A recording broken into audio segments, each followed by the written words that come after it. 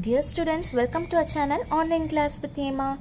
In this video, we are going to see about GE3451 Environmental Science and Sustainability Unit 1 Ecosystem and Biodiversity's first question, that is, explain the structure and functions of an ecosystem. So, if you are new to this channel, please do subscribe to this channel. So, first we are going to see about the structure and function of an ecosystem. We have the structure for an ecosystem. We have a structure as well as the function. So, abiotic ecosystem is being first explained. So, abiotic ecosystem is an essential for the growth and maintenance for the biotic community. So, it is used for the growth and maintenance of the community, that is biotic community. Examples are climate, temperature, light and minerals.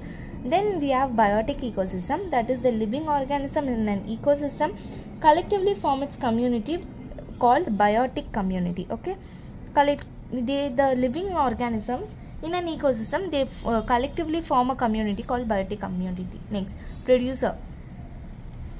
It is called as autotrophs. Producers are called as autotroph because they synthesize their own food through photosynthesis. Example, all green plants. Okay. Next, consumer. We have three types of consumer. One is primary consumer, secondary consumer and tertiary consumer. First is primary consumer. They are the herbivores. They cannot produce their own food. Depends on producers for food. Example, grasshopper, goat, deer. Next, secondary consumer, it is called as primary carnivores, cannot produce their own food, depends on primary consumer for food. Example, frog, fox. Next, we have tertiary consumer, it is called secondary carnivores, cannot produce their own food, depends on secondary consumer for food. Example, lion, tiger. Then we have decomposer. This decomposer feeds only on dead plants and animals, convert organic compounds into inorganic nutrients. It initiates nutrient cycling. Example, bacteria and fungi. So these are the topics for the ecosystem. Next, we have the conservation of biodiversity. So conservation means the management of biosphere so that it will yield the greatest sustainable benefit to present generation while maintaining its potential to meet the needs of future generation. So what does it do? It manages the biosphere so that it is benefit to the present generation while maintaining its potential to meet the needs of the future generation. So what are the factors affecting the biodiversity? Construction of dams inside the forest, around the forest areas, so that the animals or the wildlife cannot live there.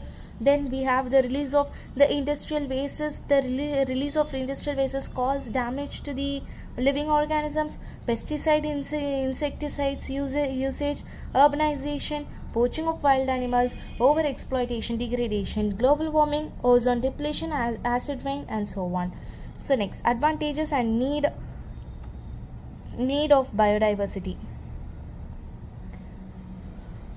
Advantages and need is that recreation and tourism, drugs, herbs, food and other important raw materials preserves generate the diversity of plants and animals.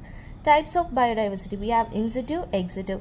In situ means within habitat, ex situ means outside habitat. In situ involves protection of fauna and flora within natural habitat. And important in situ conservation are biosphere reserve, national parks, wildlife sanctuaries and gene sanctuaries.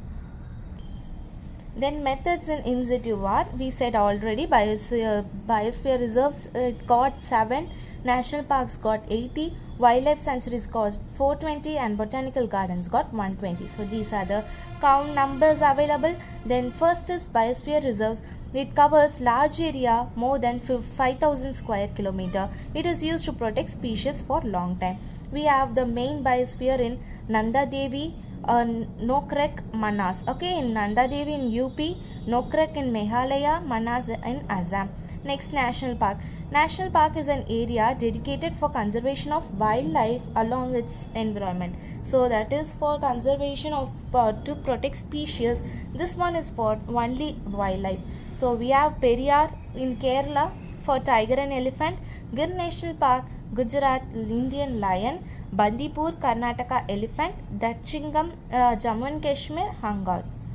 Next, we have wildlife sanctuaries. Wildlife sanctuaries is an area which is reserved for conservation of animals only. At present, 492 wildlife sanctuaries are present in the country. 492. Okay, first one is Mudumalai, next Vedandangal, next Sultanpur bird. Mudumalai is in Tamil Nadu. Tiger, elephant, leopard are being protected, conserved. Vedandangal, Tamil Nadu, water birds. Sultanpur bird, Haryana, migratory birds. Next we have gene sanctuary, which is where plants are being conserved.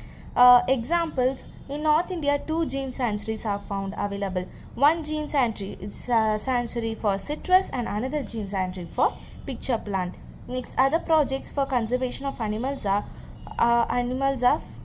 example C, Project Tiger, Gir Lion Project, Crocodile Breeding Project. So these are the 3 other projects to conserve the animals. Then its advantages and disadvantages. Advantages is it is very cheap and convenient, and it is adjusted to natural disasters like drought, floods, etc. Next we have disadvantages. Disadvantages is it requires large surface area, which is uncomfortable. So it requires large surface area. Then maintenance is poor, is not proper due to shortage of staff and pollution. Next we have exitive conservation. Exitive conservation is the conservation or protection of flora and fauna outside the natural habitat. Insitive is the protection of flora and fauna inside the habitat. Exitive is outside the natural habitat. Its role is to maintain and breeding of endangered plants. So it maintains the endangered plants and animals under controlled conditions. Okay.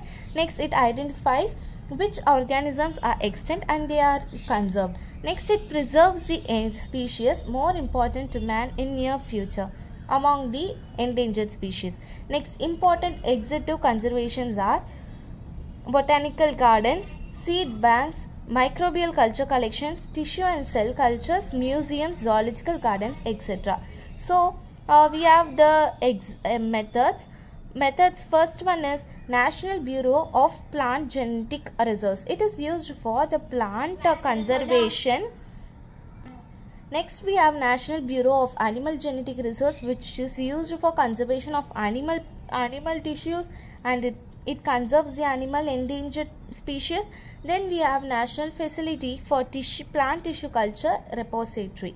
So these are the 3 methods for exitive conservation. Next we have advantages and disadvantages. Advantages. Survival of endangered species is increasing due to special care and attention. Animals are assured. We have the good assurance of food, water, shelter, security and longer lifespan. And it has survival of endangered species is increasing due to the best care, the special care taken by them.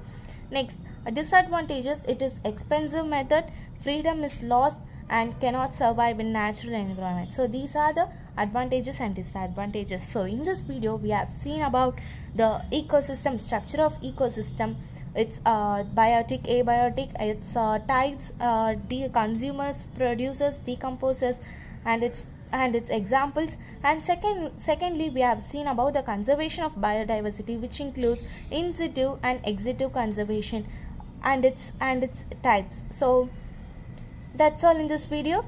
Thank you.